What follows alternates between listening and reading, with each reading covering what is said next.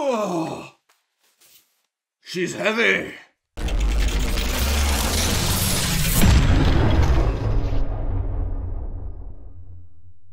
Hey guys, welcome to Frame Chasers. Basic video today. We're just gonna do an unboxing, teardown, and I'm gonna change over the paste to some cryonaut. Let's rip her open, shall we? I remember the paste on the 3080 XC3 was really bad out of the box. It was like crusty and dry. And oh, I think the packaging might be back to the way it was before. Huh.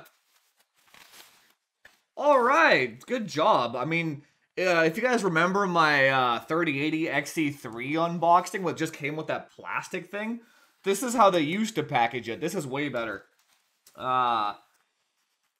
If like a piano or something heavy dropped on the other 3080, it would have broken for sure. This is much better. Alright. Holy balls. Jesus. So, the reason I got this card is because beggars can't be choosers. Get whatever you can. And my only requirement for a 3080 was 3 8-pins. Holy shit. Dude. Oh, my 3080 is in there right now. I can't use it for scale, but holy shit. Now I know why this model was so expensive. This is a chonker. This is a thick boy. So let's see what the, I mean, everyone's probably wondering what the capacitor situation is here. Looks like their product page is accurate. 4 220 microfarad SP caps, and then 2 banks of the MLCC caps. I'm gonna assume that they're probably 22 microfarad, the small ones. I doubt they would put 47 on there, but my 3080 never... Oh, come on, man, look at this. Can we not have the clown lipstick EVGA? God damn, man. I probably won't even shunt mod this until I get a replacement, because the clown lips are killing me. But the worst decision EVGA could have done. But this one is going to be going into the wife's rig because I want 2 HDMI ports on mine. And the only models that have that are the Strix and the Gigabyte Extreme. And Master, I believe. But you can't get those yet, so we're going to be reviewing this for now. Once I'm done with it, throw it in the wife's rig, and then I'll wait for a Strix for myself. Yeah, SLI bridge, 3 8-pins.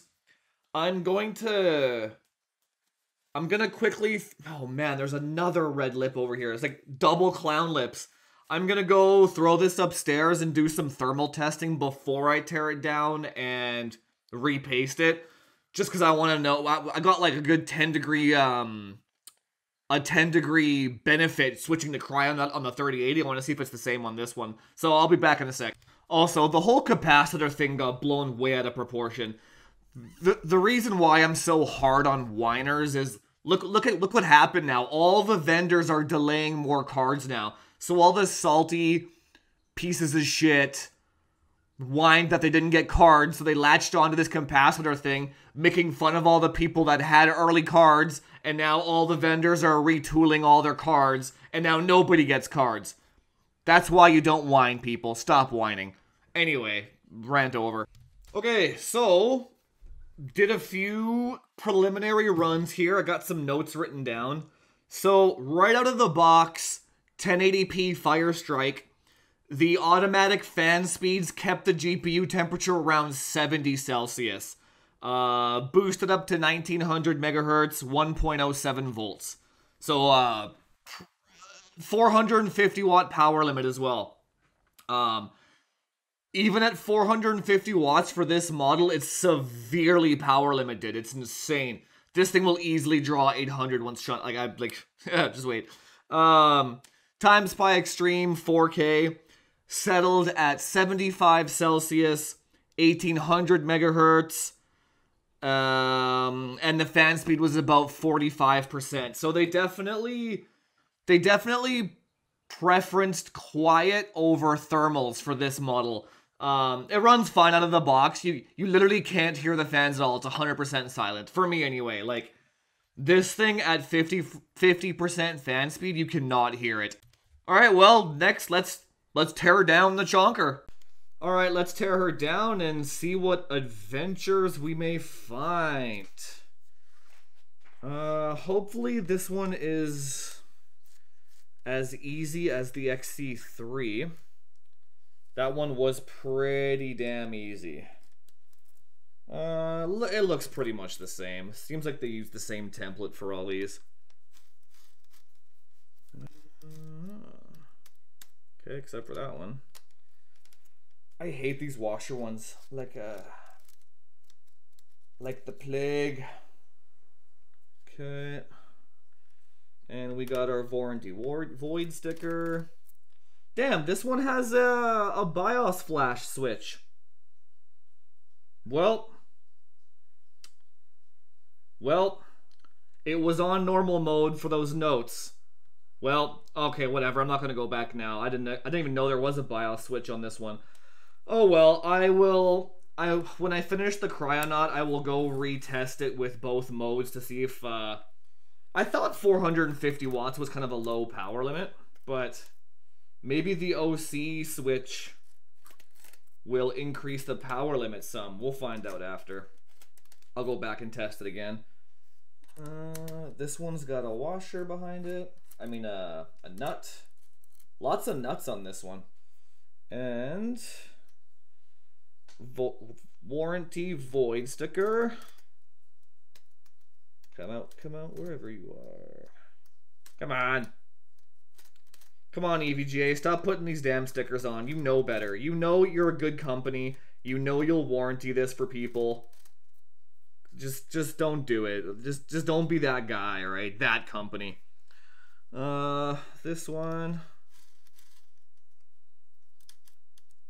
This is interesting. This one has a nut in it. Check this out. This one actually has a nut right here. But I don't know how you would get at that to tighten it down later. But for now, can just use something like this to get it out. That's silly. Alright.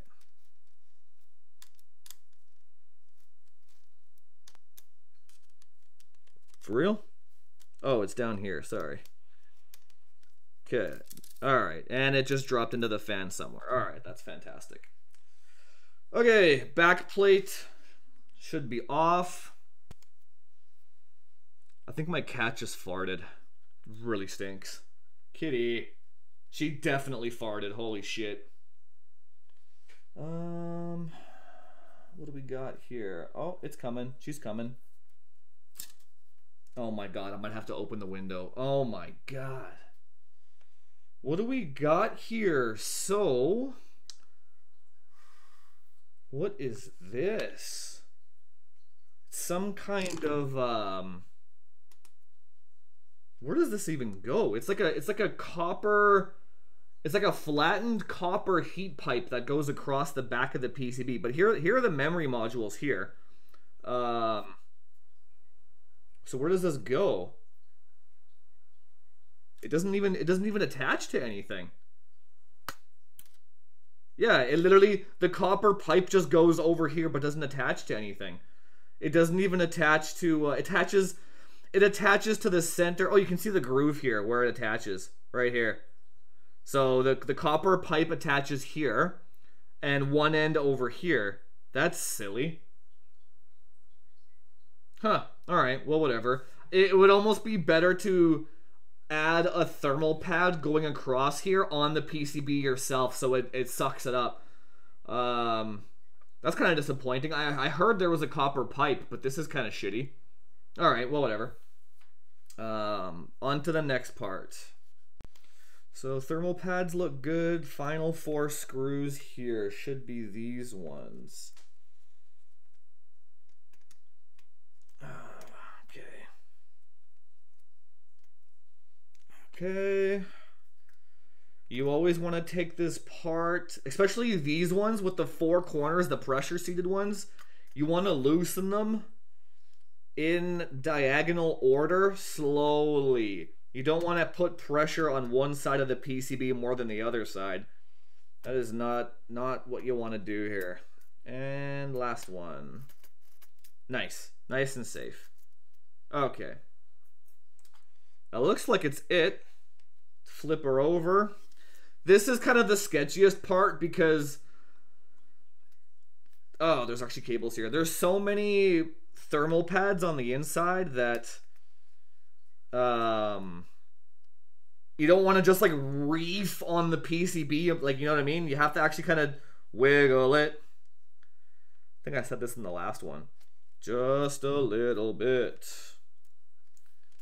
So it's loose here. Slowly coming here. The middle is the worst part here on the actual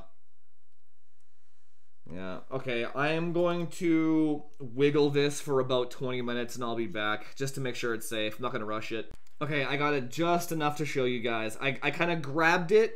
I grabbed it under the PCI Express bracket here and I started wiggling it from the center and she is slowly letting me get inside of her. There we go. Okay. Gotta do these 3 cables here. And just like the XC3, they're color-coded. Thank you, EVGA. 1, 2, 3. And there's probably one more. Yes. Down here. Okay. Let's see what we got going on here. Okay. What do we got here? This looks like a fan header over here. That's kind of nice. Oh, an RGB header as well. Why would you want a fan header and an RGB header on a card? I mean, you could actually, I guess with the fan header, you can control all your case fans with the PWM from the card. That'd be pretty sweet. Then you could use Afterburner to control your fan curve. That'd be handy.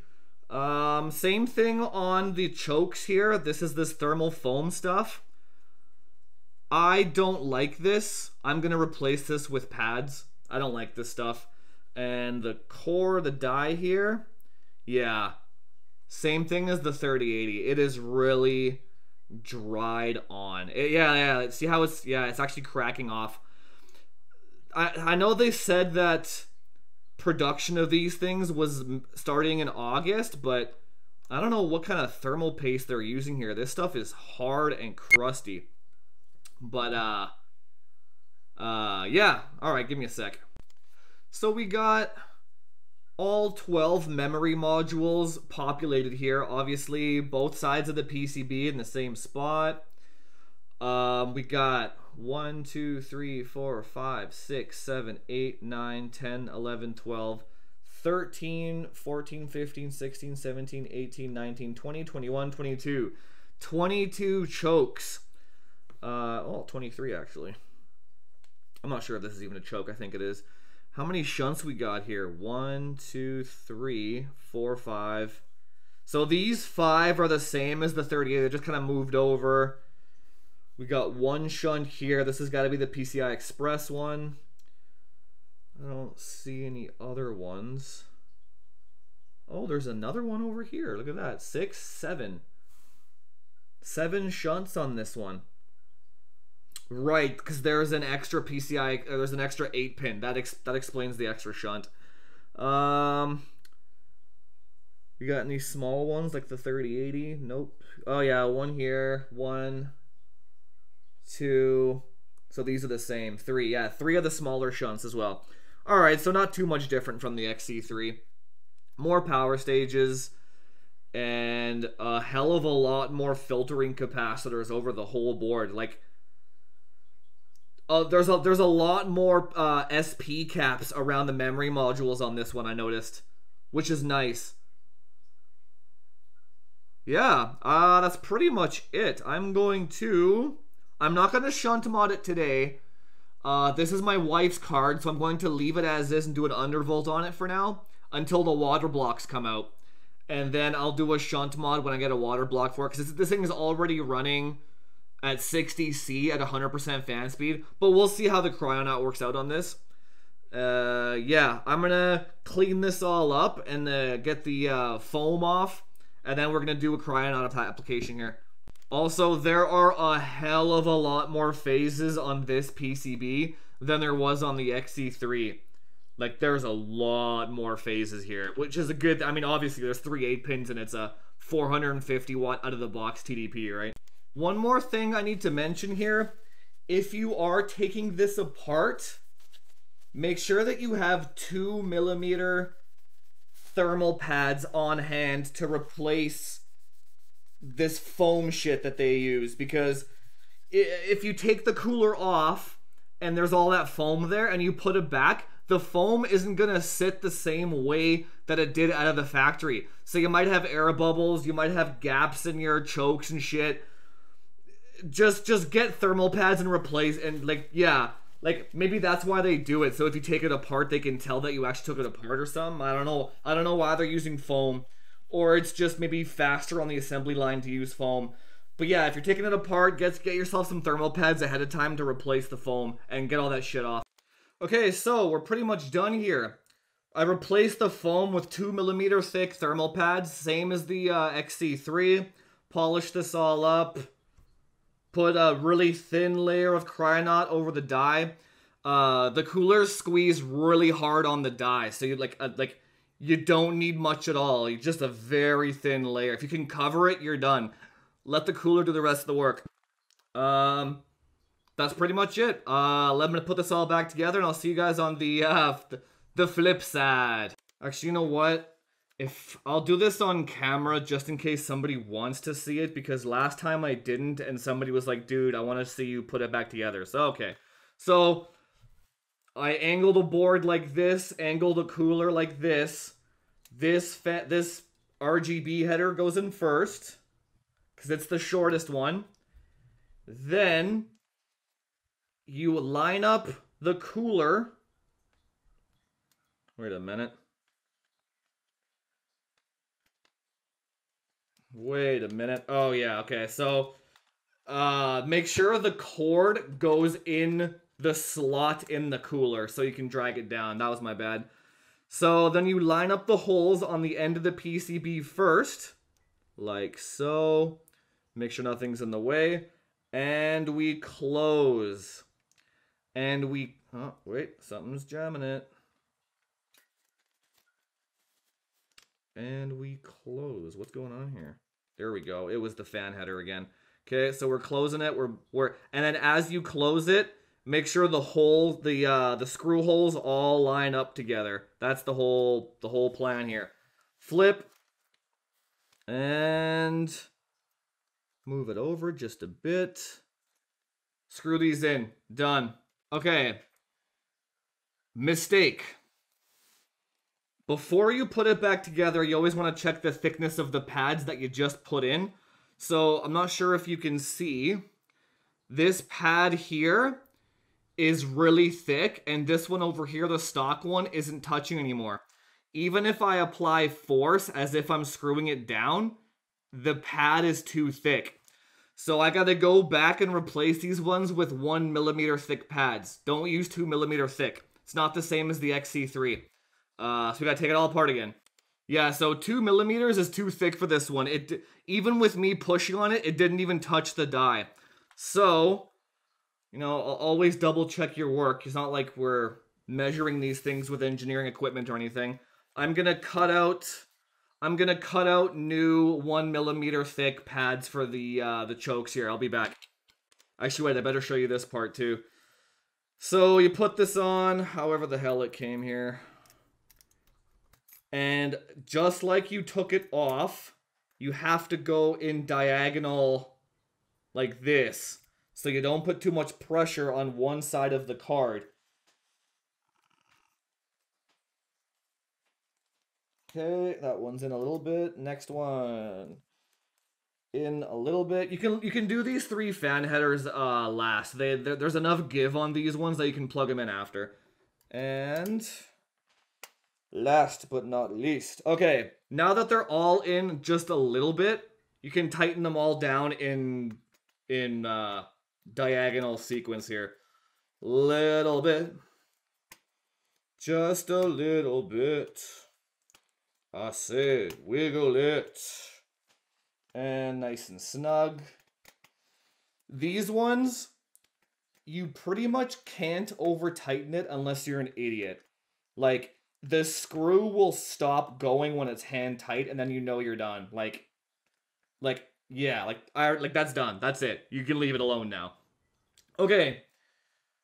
Next thing I'm going to do, I already cut up these thermal pads, so I might as well use them for these copper pipes over here. I'm gonna see how they fit, and then I'm gonna be back and explain. Yeah, alright, so I measured this out. You're gonna want to use 2mm for the back plate if you do decide to do this. I have no idea if this will make a difference or not, but it can't hurt. And you see how I left a little bit of copper sticking out here? These parts attached to the GDDR6 module, so you have to leave. You can actually see the shadow of where the memory thermal pads go. But anyway, let's finish this up and put it together. So you kind of line it up like this, line the holes up, done. And screw it all in, and let's go check this thing out. Okay, so ran some more tests. Time Spy Extreme with the 100% fan speed. It was still 60C, so that didn't make a difference. Also, the dual BIOS switch didn't do shit. Normal mode and OC mode, they're both 450 watt power limits. The Time Spy and Firestrike scores were the exact same. Literally nothing changed. Like it doesn't do anything. Like nothing happens. This was also with the latest driver, which is supposed to fix the boost algorithm a little bit. So it's definitely not as spiky as like the 3080 was before. But maybe that's why the switch isn't doing anything now. Maybe the driver is just overriding all the switches and all the settings now to make it so it doesn't crash anymore, right? Maybe. I don't know. I didn't test it before the driver, the new driver. But the switch itself doesn't do shit. Leave it alone. So I guess that's it for this one. If you buy this model, just don't touch it. It's fine. Even the thermal pads on the back didn't really improve the memory temperatures at all. But the ICX sensors, I don't know if those are sensing the back ones or not. They might just be the front ones. I will be doing rear memory testing with a thermocouple at a later video, but yeah, this card is built perfectly fine out of the box. No problems. Except for the power limit though. These things need like 600 watt power limits. Like it's insane. So later today when this video goes live, it's Tuesday afternoon in the Pacific time, I'll head over to Twitch on a stream, and then we'll play around with some undervolting and see what this thing can really do under some stress and some load. Join up if you want to join in or get some benchmarks going. If you want to help me out, build some charts, come on over to Twitch, and we'll get some numbers out of this 3090. So far, it's looking like, though, that a 3080 shunt modded is the sweet spot, it looks like, because these are still way too power limited to pull away from a 3080. Even at 450 watts, it's only clocking to like 1850.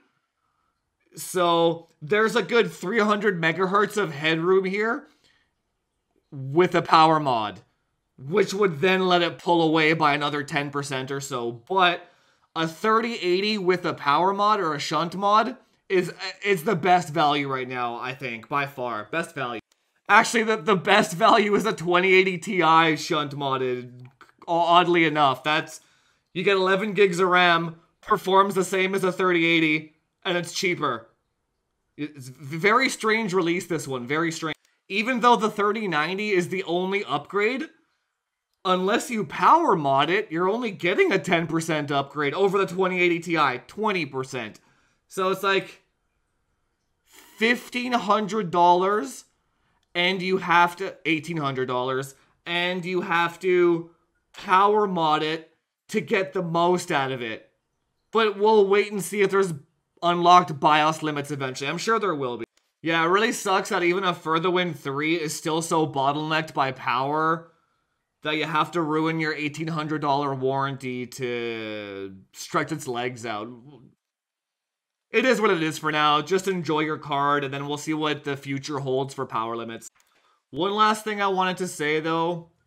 This 8nm node is legit trash. Like, yeah. Like, I need to get my hands on a Titan Volta so I can check the TSMC 80 SM scaling, but yeah, this 8nm, like, AMD has a really good chance to take this one. Like, Nvidia screwed this up. Like, this card runs way too hot, way too much power, not enough performance, not even close. Like, yeah, out of the box. When we pump 800 watts into it, then I mean, oh man. Anyway, guys, that's it for this one. Thanks for joining me. Do all that YouTube SEO stuff for me. Like, share, subscribe. The YouTube channel is really starting to snowball, I guess, right now. So let's keep that train going. It's awesome. I got like 200 subs in the last video alone. I'm stoked. This is awesome. I hope you guys are finding the content just in general very useful. That's kind of what we're here for anyway. Get as much performance as possible so you can teabag. I'm not going to show the teabag. For you Overwatch players, just make sure you use this power that I have given you to teabag those mercies. You know what I'm talking about. If you want more live action 3090 stuff, see you guys tonight on Twitch. Other than that, talk to you later.